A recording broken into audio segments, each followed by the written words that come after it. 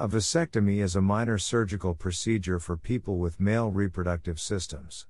The procedure is quick and can be done in a healthcare provider's office or outpatient clinic. The healthcare provider makes either a small puncture hole or an incision in the scrotum. They then tie or block off the tubes that carry sperm, so that sperm will no longer enter your ejaculate. Recovery time is minimal and it is nearly 100% effective at preventing pregnancy. It is designed to be permanent, but can sometimes be reversed.